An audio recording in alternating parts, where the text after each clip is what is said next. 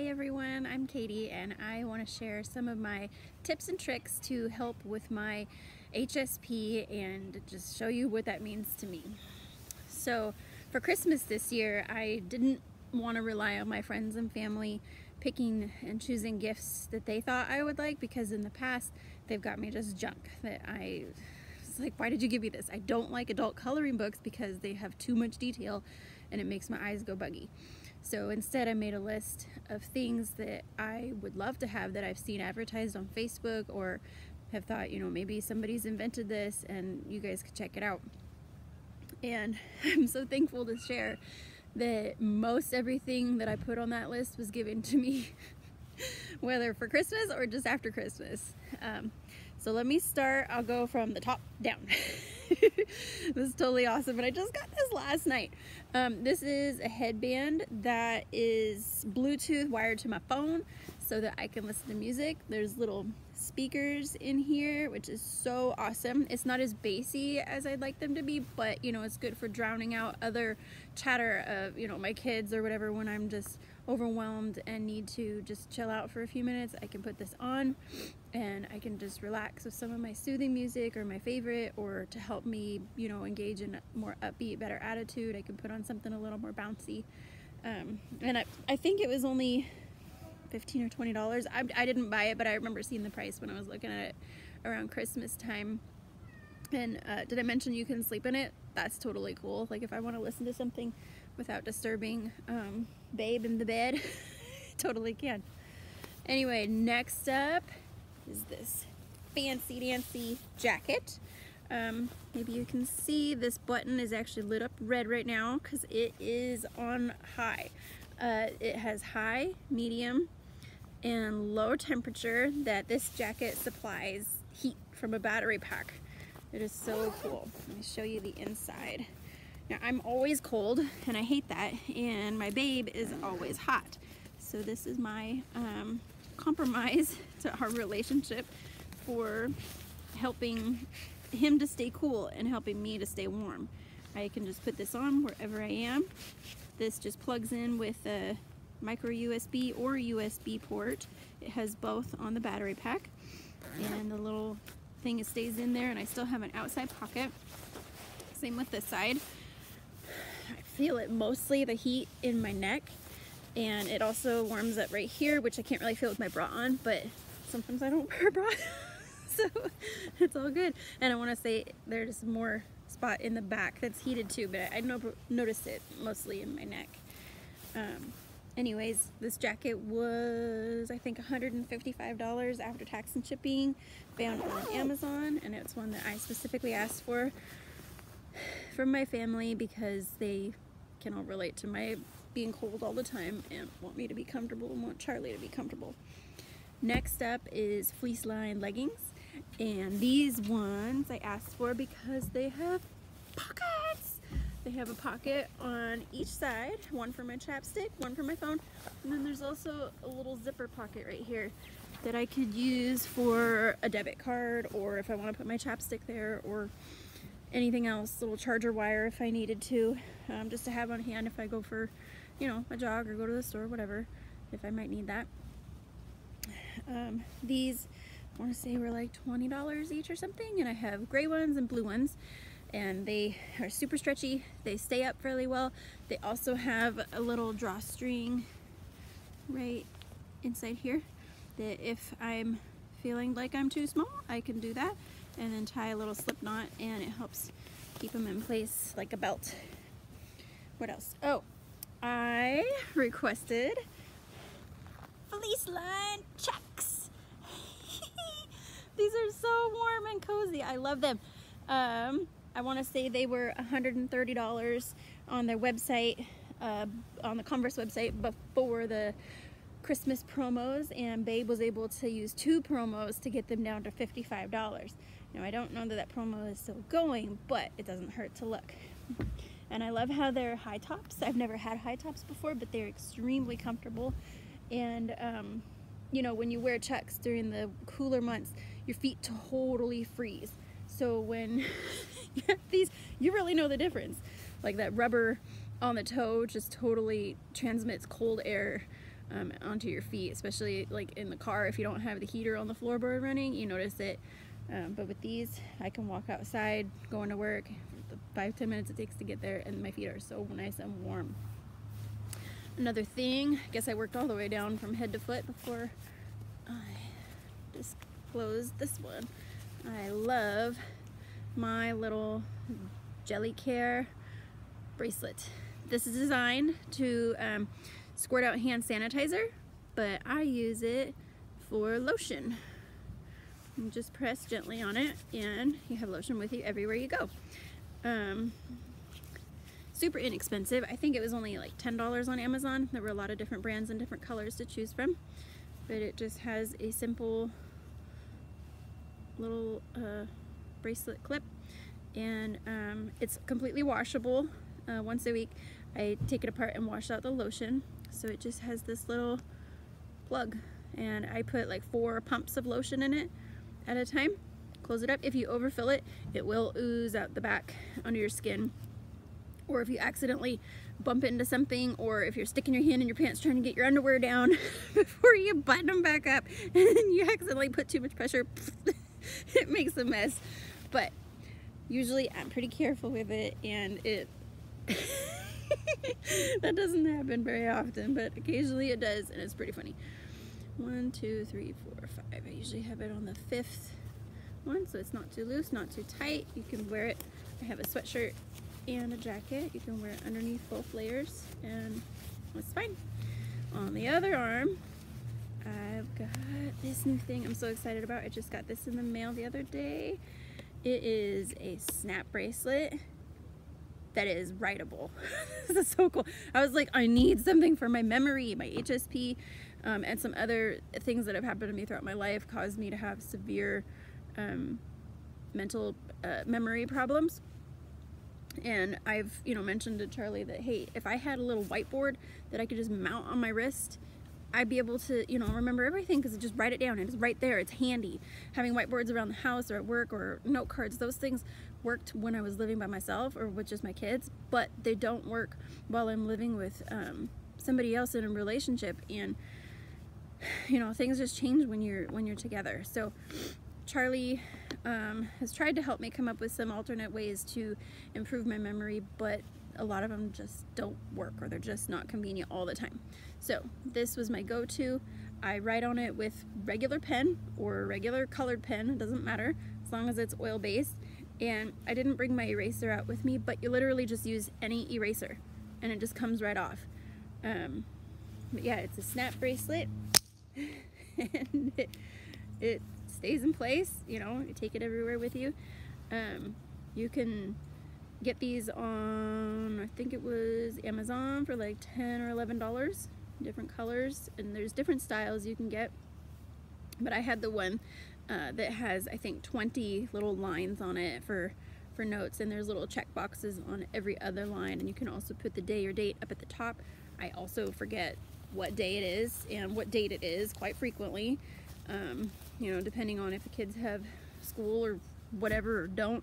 That kind of helps, but I wake up in the morning going, what day is it? Like, I used to write the day of the next day on my whiteboard the evening before, and now I'm just not in that habit and routine. So this will be handy and helpful for me. What else? Oh, my pop socket. Love this little doodad on my phone. It makes it so easy and convenient when I'm trying to lay in bed texting on my phone or looking on Facebook, and I don't want to like drop the phone on my face. I can just grab it by this either hand, and I, hands free. I want to say these were $10, and I got it at, I think, Best Buy a while back. You can find them almost anywhere. Some of them range to up to like $40, and it's like, why? It's just a sticker with a little pulley thing, and you could change the plate that's on it. I have trouble getting it off. Charlie gets it off, no problem. Whatever, it does come off. Anyways. Is there anything else that I want to share that helps me with my memory, with my HSP, my sensitivities, like, excuse me, oh, my dollar store sunglasses. I don't have a pair on me right now, but they're plastic. They actually fit over my regular glasses that I normally wear. Today I have my contacts in, but normally I would just throw on my glasses, and I have a pair of these sunglasses in like 6 different spots. I think in both of the cars, in my purse, at my desk at work, in the garage in my toolbox, and there used to be one sitting right by the front door for if I just needed to go outside real quick, but I think those ones I put in the garage. So yeah, lots of different pairs of sunglasses. They're actually all the same style because there's only one that really fits well over my glasses. But I like to have those because I'm very light sensitive. Right now that sun just kind of came out from the thicker clouds and it's kind of blinding. But even in that indoors, sometimes I'm complaining about the light and how it's just bothering my eyes, and sunglasses really, really help in a lot of situations, especially on overcast days like today. You know, just being in the car for 5 minutes, if I don't have the visor down and if I don't have my sunglasses, I'm like throwing a fit. My family doesn't like that. So I try to accommodate all of us by minimizing my complaints, by wearing sunglasses, by having my lotion, by having my chapstick. That's another huge one. I am so addicted to this crap. It's been since I was 15 and I'm 32, almost 33, so what's that, 18 years now, something like that, that I've been addicted. And I get these ones at Dollar Tree. I get them 3 for $1, and I go through 1 tube every 3 weeks, I think it is. So that's about 17 tubes a year, if that my math is correct from last time I checked. And I rarely lose it. When I do, I'm freaking out.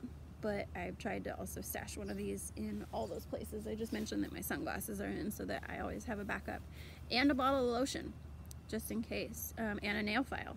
Those things are all very important to me, that help me to be comfortable in any environment that I find myself in. Because, you know, you snag a nail and you're just freaking out. And I can't bite my nails, my teeth are just positioned just right that I can't fix it, you know, like that. My Charlie, he sometimes, you know, will hand me his multi-tool. It's in his pocket that has a little metal file on it, but I don't really like that one, so I try to, you know, just have my own, even if it's just a emery board broken in half tucked in this little pouch in my purse. Anything that will help me get by until I get home and can fix it better. Sorry, I'm looking at my cats, which are also a huge part of my HSP. Smudge, come here, baby. These little guys help me when I'm emotionally distressed. And come here, Moses. They help me to relax and calm down, and they're just so soft. I just love my kitties. They've recently become outdoor kitties because they started spraying, and I think I know which one it is. I don't think it's both, but they both need to be outside. Come there, Smudgy. Come there. Come there. Say hi. Nope. Come there. This is my Smudge. You can see why. Good little smudge in his fish. But he's a good boy. Huh, aren't you? I love him. He's the softest kitty ever. Anyways, I hope you've enjoyed this video, and maybe I've given you some insight on some helpful tips and tricks to help you get through your day. I'm trying to think of some other ones that I have that I haven't shared with you yet, and I can't think of any right now, but if I do, I will be sure to let you know. And please leave your comments of other things that you find helpful, that, you know, help you cope with your HSP on a day-to-day basis. And you know, I'll try to glean what I can from your experiences and your sharing, so so that I might, you know, be able to help modify my life a little better. And you know, it's so overwhelming for the other people around me that I'm so sensitive to everything, whether it's heat or cold or to this, to that, too loud. Oh my gosh, too loud. The stupid TV is always too loud because Charlie can't hear, and I'm like hypersensitive to loud. It's a constant battle. Babe, can you turn the TV down? And he gets so mad, but he does it, you know, just 2 clicks. I'm like, it only needs to be 1 click down, but he has this number thing, and so it has to be 2. Whatever, dude. So this little guy actually helps to block out just a little bit of the sound so that it's more tolerable. Got cat hair for me, which is helpful to him. So I'm, you know, constantly trying to be aware of his needs and not just my own. But as we all know, like, we take care of ourselves first. Our comfort usually comes first, and then we're able to care for those around us. But like, if I'm hungry forget it. I am all about, you know, I gotta get some food right now. I get hangry, I get mean, I get, you know, I just shut everybody out until I get some food, because like, I'm like, I can't think straight. Like, really, I can't think straight when I'm hungry, when I'm past my tipping point. Like, when I was like, will you give me the hot dog buns? And Charlie's like, we're having hamburger. And another time I put the eggnog up in the cupboard where the cups go. And I don't know, there's just so many funny stories of stupid crap that I've done or said when I was hungry, because I just literally can't think straight anymore. So I try to have granola bars or Pop-Tarts or any kind of little snacks on hand in my purse and in my workspace that I can just grab and put in my mouth so that, you know, I can get by until the next meal. But and another part of that is that I eat like every 1 to 2 hours. I hate that I have to do that, but if I don't, then I'm, you know, on the bridge of that tipping point where I get stupid or I get irritable, and I don't like being that way around my kids or around my customers at work, and I just would rather, you know, have something small to help boost my blood sugar. And I'm not diabetic. They said I'm not diabetic. I'm like, are you sure? Then it's not my thyroid. They said my thyroid is close to needing some help and, you know, recalibrating, but that's not, they're not looking to help fix that right now because it's not an issue based on their charts and statistics. So gotta go with what the doctor says, you know, and just try to adjust my diet and my routines and maintain, you know, some sort of exercise and things like that in order to just be able to cope with my day-to-day, what I'm doing. And gosh, now as I keep talking, I keep thinking of more and more stuff, and sleep is another big one for me. If I could, I'd literally sleep 12 hours every day. It sucks, but it's what my body needs, you know, 9 to 10 hours minimum. If I don't get that, you know, I'm struggling by 3 o'clock in the afternoon to stay awake. So with that, I have this little, it's not the 5-Hour Energy brand, but it's a little energy shot that you can get like at the dollar store. That's where I typically get mine. It's got like B vitamins and whatever in it. But I literally just take one little sip. You know, I don't even drink the whole thing. It takes me like 2 or 3 weeks to drink a whole one. But I keep it in my backpack and just take one little sip, and I'm whoop, totally perked up and ready to go. You know, my attitude gets better. Everything doesn't bother me so much. If I'm just feeling sluggish and don't want to finish the project I'm working on, you know, I can trump through that with a little more pep in my step. But going back to the sleep thing, if I could, like, this weekend I did, excuse me, I slept until 12:30 yesterday afternoon and until noon the day before. Well, yesterday isn't a weekend. Monday, it is our weekend for our store hours. We take Sundays and Mondays off. And it felt great. It felt really good. I was all happy in dreamland and, you know, never felt better. But the other people in my house, they're like, Mom, why are you sleeping all the time? Because I'm tired. Well, didn't you sleep enough? No. My kids totally don't understand. And Charlie wants to spend time with me, and, you know, it seems like it's just not fair. But that's what my body requires. And my battery, even if I do get enough sleep, my battery runs out before everyone else's does. I just have a leaky battery, and I've come to terms with being okay with that. Charlie is an Energizer bunny. So is our 3-year-old Nathan. And Oliver, he's somewhere in the middle, our 11-year-old. But, you know, Charlie's finally accepted that Katie just can't do as much as I can, and Katie gets worn out easier. And he does what he can to help me. You know, if the kids are running me ragged, he, you know, sends them outside to go play, or gives them something else to do, or feeds them when I just can't function, and all kinds of things that he does on a daily basis. And you know, I just pray that everybody else that has HSP and mental health issues and PTSD and all that can have a supportive spouse that will be understanding and helpful and cooperative and patient and comforting and encouraging when we are going through our hard times. Something else that I've been finding value in lately is needing to reach out to my girlfriends. Charlie is not one of my girlfriends, and as much as I want him to be, he doesn't speak girl, and he doesn't get excited about the stupid little things that I do, like new nail polish colors. New makeup, new way of doing things, new this, new that.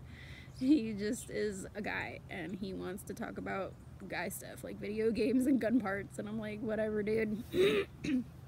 Which in turn shows me that he needs his guy friends as much as I need my girlfriends, because he needs someone to get excited about those things the way that I want my girls to be excited about my stuff. So I'm going to be reaching out to my girlfriends that have always been there for me, and, you know, send them a little note that says, you know, I need you, I miss you, I love you, I want you to be active in my life, because since I moved here 9-10 months ago, I haven't really had any interaction with my girlfriends because I've thought that I got everything I needed from Charlie, but there's just some things that he can't fulfill because that's not his role in my life. His role is to be supportive, to be a spouse, to be a husband, to be a father, to be a protector and a leader, but he's not a girlfriend. I just gotta accept that. So anyway, now I think that's it. I think I've gone 5 minutes over what I originally had thought I was gonna talk for at 15 minutes. Trying to think if there's anything else before I go, and I think not. So I'm gonna let the kitties in the house for a little bit, snuggle with them, eat my lunch because I'm hungry, and just take a break before my little one comes home off the bus and chatters and chatters and chatters all day long, wanting hugs, wanting hugs, wanting hugs, which is great. I love that. I love that Nathan wants hugs, but he just, Mama, can I watch dinosaurs on my show? And, you know, he's 3. Anyways, I'm doing good. I'm happy where I am in life, and I hope you are too. If you're not, reach out. There are people that can help you. There are resources, even if you need to go online to get the help that you need, whether, you know, it's physical help or mental help, emotional, financial support. There's all kinds of resources. You just gotta find out where to look. Anyways, thank you for listening, and I will catch up with you later. Bye-bye.